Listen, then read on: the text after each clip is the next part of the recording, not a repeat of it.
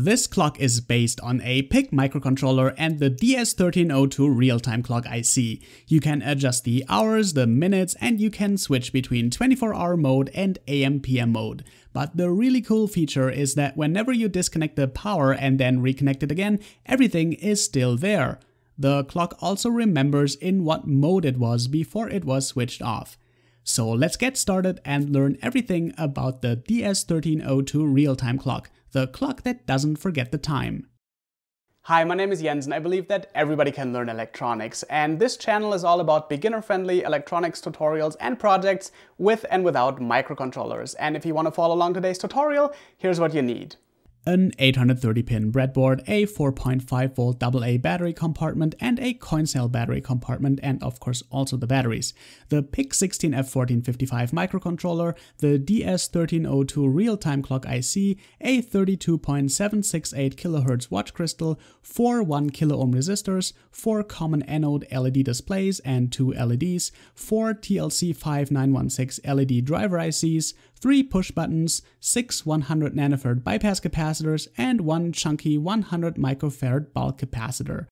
You also need the PIC Kit 3 as well as a 6-terminal connecting cable and some single-stranded wire, and I find that American wire gauge 24 or 0.6mm works quite well.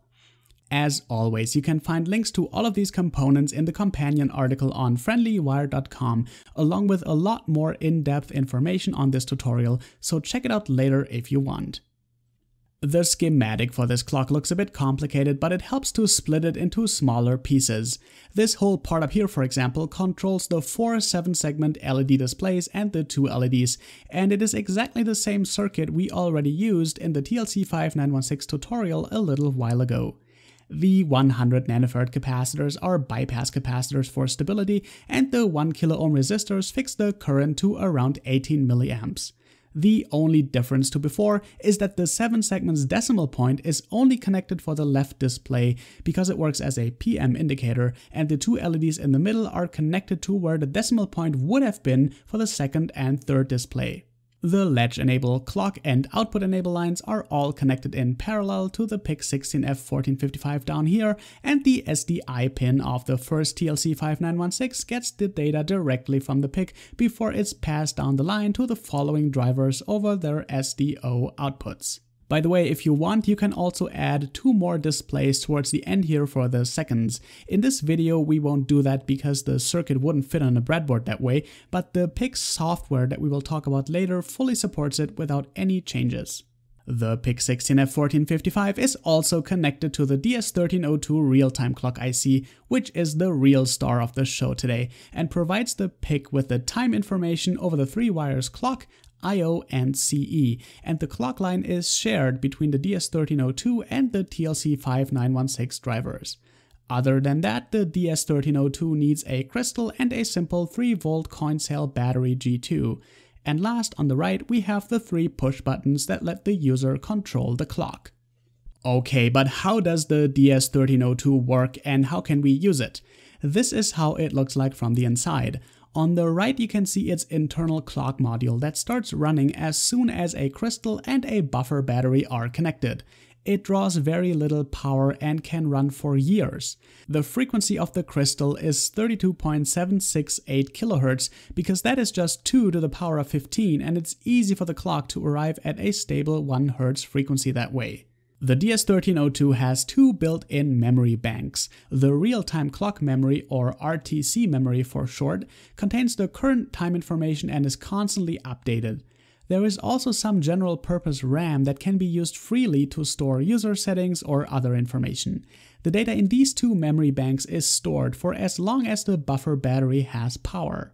If you connect the main power connections as well here on the left, then the DS1302 can talk to the outside world using a serial protocol and the 3-wire CE, which stands for chip enable, I/O, which is a bidirectional data input and output, and a clock pin.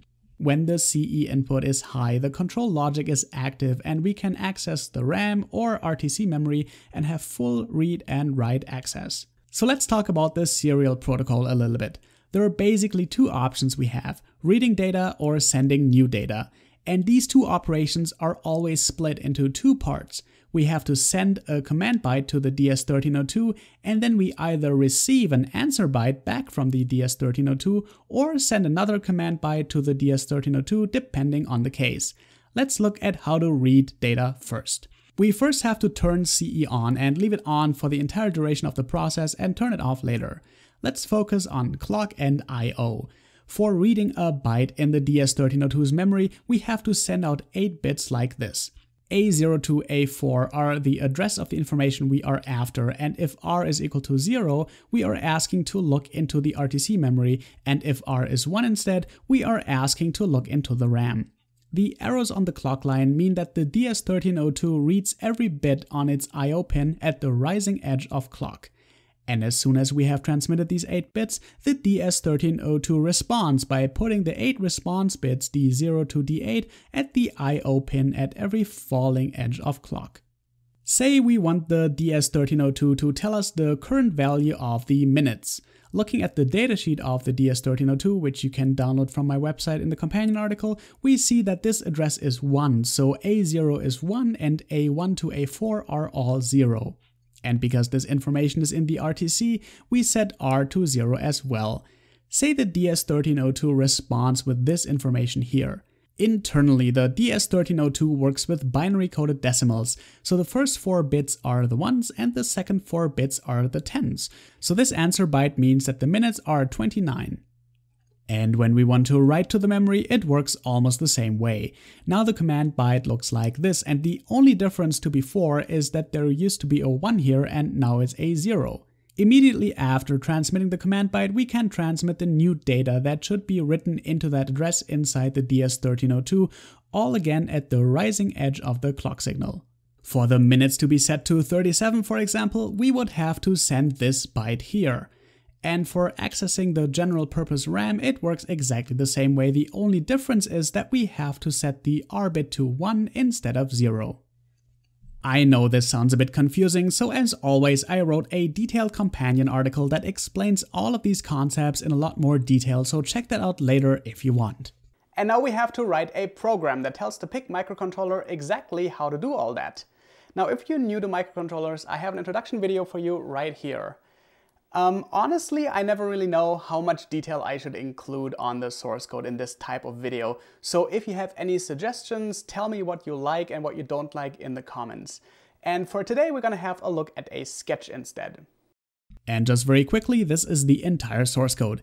It looks a bit scary, I know, but each part is actually quite simple. I have a very detailed explanation of all of this code in the companion article on friendlywire.com as well, so if you want to learn more about all the nitty-gritty details, go check that out after this video. But in a nutshell, the PIC microcontroller has to do 3 things: send out the data to the LEDs, react whenever a push button is pressed, and communicate with the DS1302 real-time clock. It also uses an interrupt service routine, or ISR for short, to animate the flashing dots of the clock and to debounce the push buttons.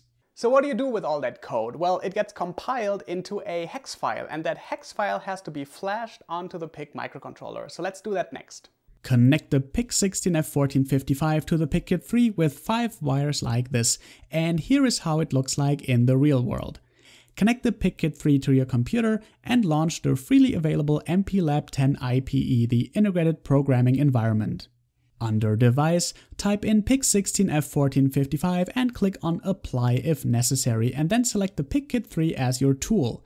Click on the Power tab, scroll down and select Power Target Circuit from Tool, as well as Use High Voltage Program Mode Entry. Back on Operate, you can now click on Connect, and after confirming this dialog here, you should see the message Target Device PIC16F1455 found. Now it's time to load the hex file by clicking on Browse, and if you don't have the hex file on your computer, you can download it from the resources box from the companion article. Select the hex file, click on Open, and then on Program. The PIC-Kit3 will start blinking, and after a few seconds you should see the message Programming Complete. Congrats, that was the hard part. Remove the PIC, put it aside because now it's finally time to build the circuit on the breadboard. First, we have to prepare the 7-segment LED displays a little bit by soldering longer wires to them. This allows for a really nice way to plug the displays right on top of the TLC5916 driver ICs, making for a super compact breadboard design. And if you want to learn more about just how exactly to do that, check out the TLC5916 driver IC tutorial where I explain this in a lot of detail.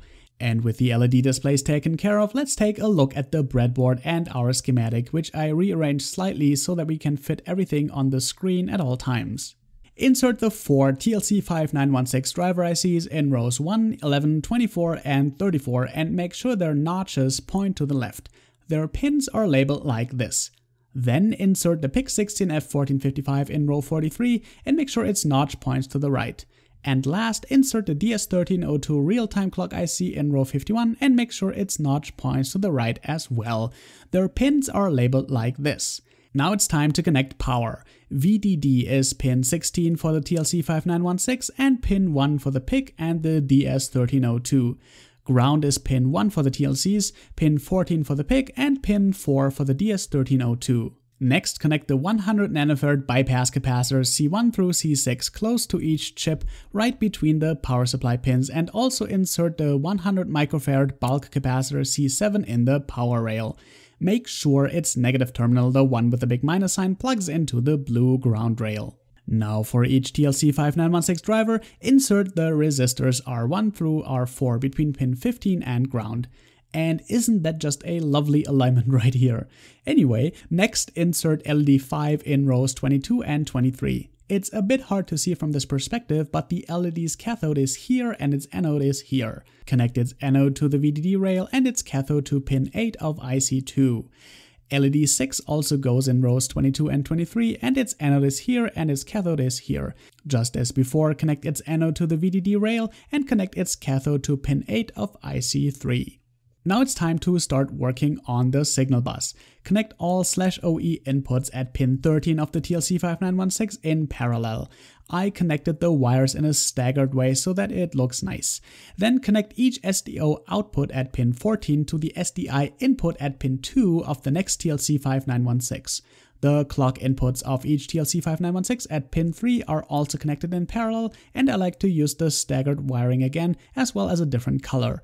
And last, connect all latch enable inputs at pin 4 in parallel as well. And now we can turn our attention to the DS1302 real-time clock. Insert the 32.768 kHz watch crystal between pins 2 and 3 of the DS1302 and make sure it is as close to the chip as possible. I actually soldered my crystal to a small 2-pin header so that it can be easily inserted into the breadboard. Its wires are very thin and the crystal is tiny. Here you can see it with some friends. If you don't want to do this or cannot solder, then no worries, you can just use a readily made DS1302 module like this one right here and connect it to the circuit with jumper wires. Then connect the DS1302's control pins to the PIC. Connect clock to pin 10, I/O to pin 9, and CE to pin 8. And next, connect the /OE inputs to pin 5 of the PIC, the latch enable inputs to pin 6, and the SDI input of the leftmost TLC5916 to pin 7, and clock to pin 10. Now insert the 3 push buttons in rows 55, 58, and 61. Connect their right terminals to the ground rail, and then connect the other terminals to pins 2, 3, and 4 of the PIC16F1455. And now we can finally connect the 2 power rails on either side of the breadboard. Connect pin 1 of the PIC16F1455 all the way down into the positive power rail, and connect pin 4 of the DS1302 to the ground rail like this. Speaking of power, it's time for the buffer battery. Insert a wire from row 63 on the upper part of the breadboard down to row 62 and then plug the battery holder into the breadboard with its positive terminal, the squarish side, connected to pin 8 of the DS1302. Make sure that the battery compartment's negative terminal lines up with the wire we just plugged in. And now it's time to plug in the 7-segment displays one after the other. The installation is super smooth when you have bent the wires correctly, and this is how it looks like. It's a bit hard to film, and there are some extra pictures in the companion article. And last, connect the power and your clock is working.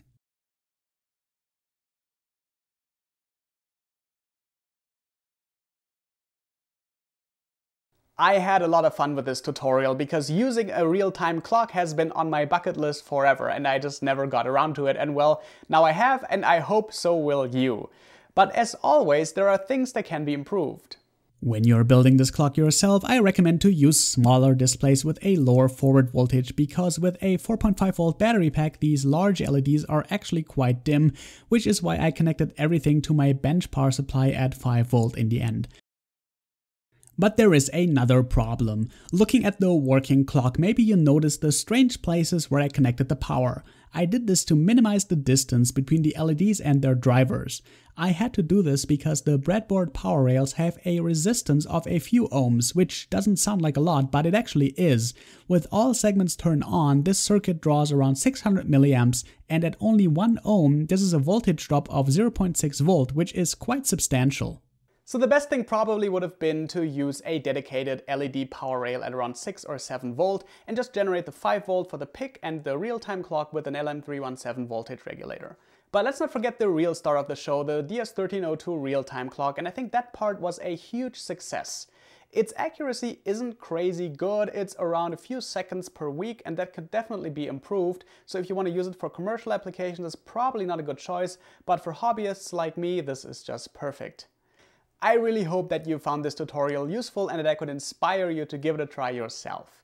I think the DS1302 is a really cool device and I'll be using it in a lot of my future projects. Thank you so much for watching. Let me know what else you want to learn and I'll see you next time.